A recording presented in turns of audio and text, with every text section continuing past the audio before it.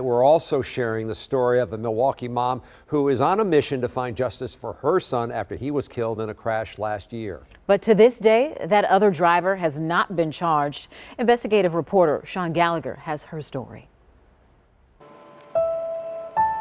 To lose a loved one is hard. He was my only son. But it's different when it's a child. It's been devastating.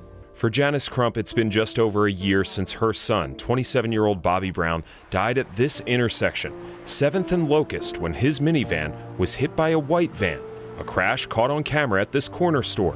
When Janice saw the video, I just screamed. I ended up getting sick. I was sick for a whole week. Bobby's minivan gets clipped and slides through the intersection. You can't see it from this video, but he eventually hits a tree. According to autopsy reports, it was the impact with that tree that killed Bobby. Janice provided this video to the I-Team. She put it together in a documentary to try to bring awareness to her son's death. Janice says when her son's van was hit, the other driver had a red light. It clearly shows who was responsible in the video. It clearly shows. That's why I posted the video. I requested video and the crash report from the Milwaukee Police Department in April and have not been given access. The 21-year-old in the other vehicle was taken into custody but walked away with just a ticket for operating with a suspended license. We're not naming him since he was never charged with a crime. It's another devastating blow for Bobby's family. What hurts me really the most is that someone really killed him and I feel like they just got away. And he didn't deserve that. That's Bobby's girlfriend, Hope, who's now left to care for their 5-year-old son. People have families. They have people that care about them. They have kids that one day will grow up and see these things. And who knows how long we'll be fighting for this justice for Bobby.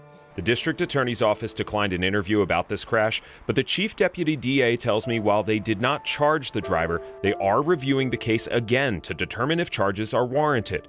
Their analysis will review both drivers' actions and how they may have played a role in Bobby's death. How can you tell me that you are not charging him for killing my son?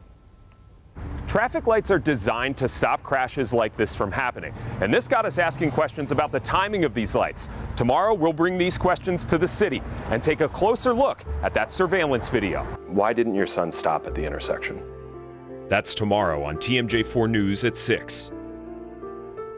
Sean asking a lot of good questions there. We're going to get those answers. Sean Gallagher reporting, thanks. Project Drive Safer is our year-long effort to combat reckless driving, and you can catch our daily reporting at projectdrivesafer.com.